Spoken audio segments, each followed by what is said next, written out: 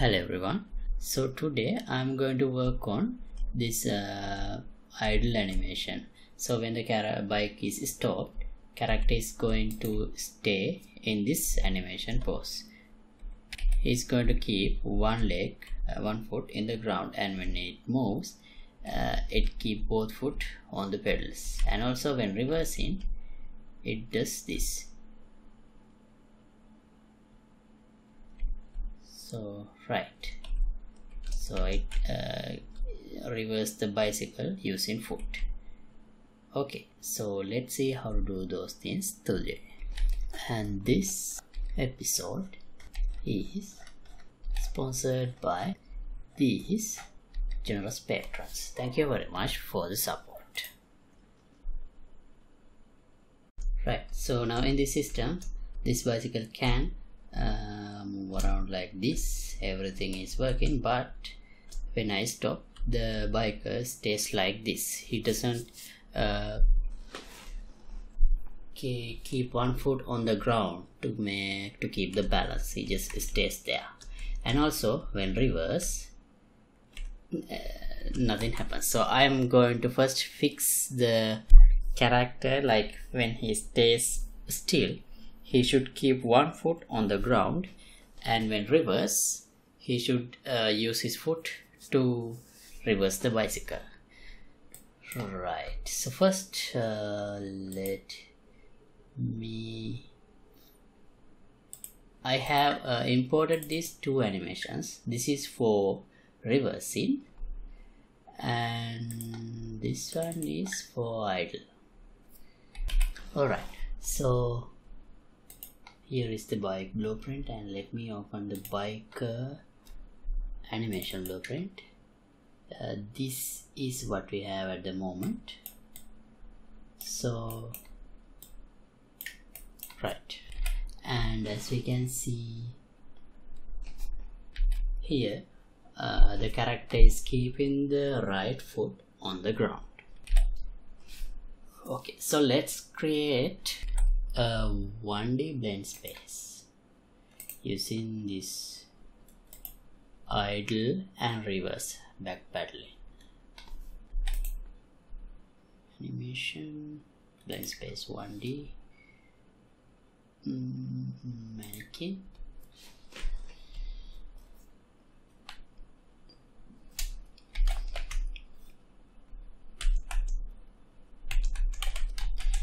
Idle reverse. Oh.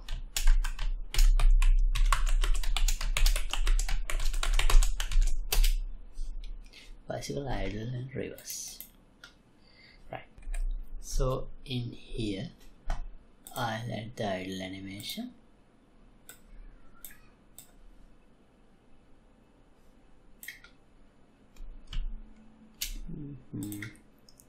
Axis settings. We have 0 to 100. Okay, at the 100 or maybe at 50, I'll add the back paddling like this.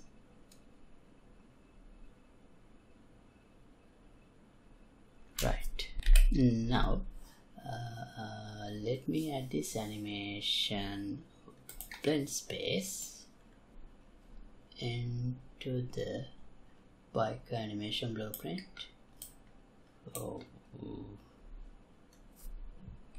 We can't directly add it, so let's add a new. No, actually we can directly drag and drop. Let me drag and drop this one, and this parameter should be linked to a speed, but at the moment we don't have any speed parameter. So let me create one for speed. Right, and so as you can see here, only the right leg is responsible for the idle part, and for the reversing part actually both legs are used here, but I think we can manage it with only one leg. So let's play these animations let's do a layered blending.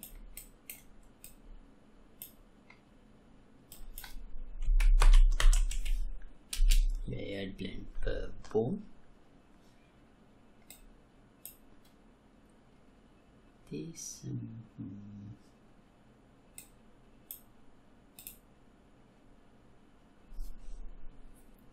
right now as the bone, let's use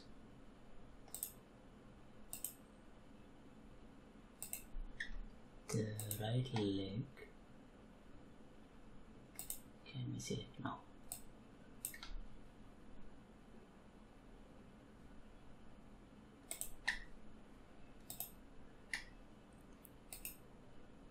Let's use thigh R.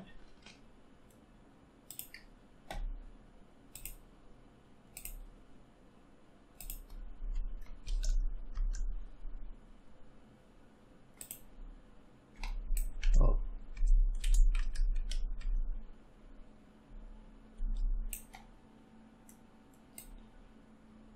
Let's see what happens there now. Alright. No, I don't think this type of a blending would work. So let's use blend poses by bool.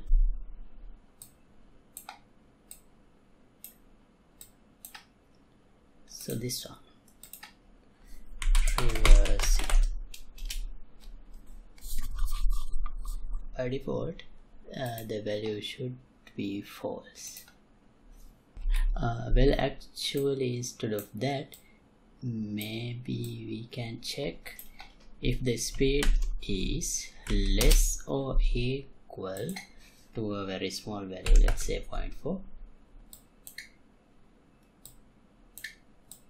So we only need to worry about checking the speed. By default, speed is 0. So let me check now. Right, if I stop playing, actually at the moment I am not updating the speed, but still character is keeping his legs like this. That's a good start. So now we need to find a way to update this speed value. Right, so we can use in the event graph, we already have this try get pawn. From this we can get velocity. From the velocity we can calculate the speed. We can get the vector length, and also from the pawn owner. Yeah, let me duplicate this.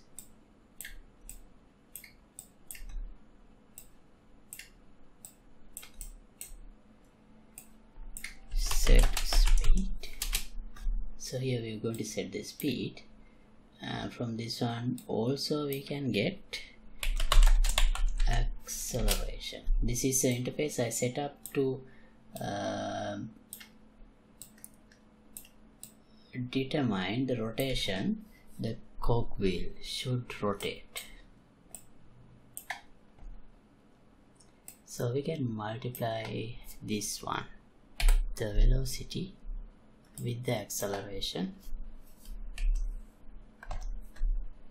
and we can set it as the speed, but I'm not sure what kind of a value we get here. So therefore let me print this value.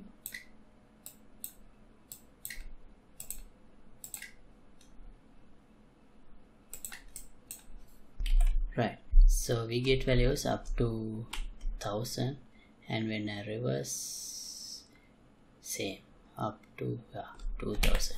We definitely need to find a way to limit that. So anyway, from that what we can learn is this acceleration can be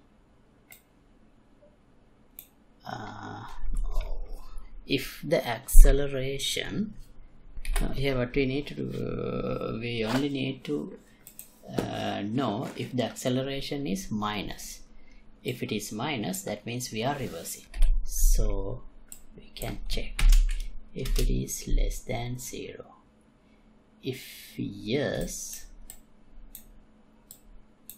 let me disconnect this. Let's do a selection here.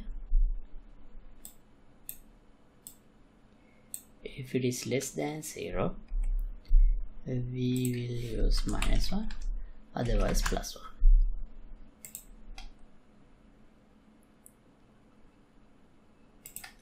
Right. Now,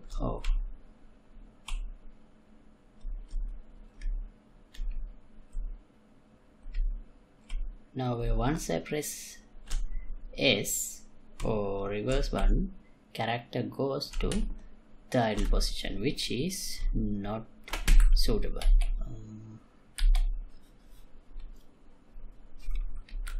So I think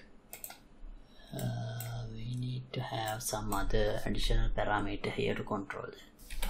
Yeah, actually we can get the forward vector of the bicycle and then do a dot product between the forward vector and the velocity. And what if I use that for the speed?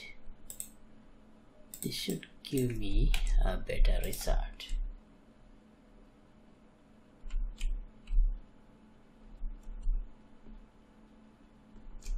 Right, it does. So wait one moment. Let me connect this here as well. Oh, actually, the speed.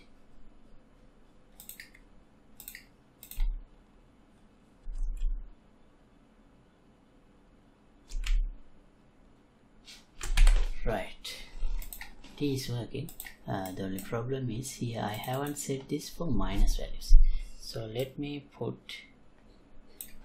change the minimum to -100 and maximum to 0.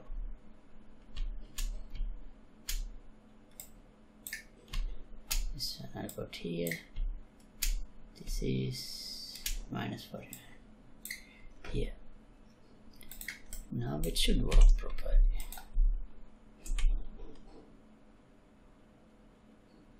Yeah, it is working.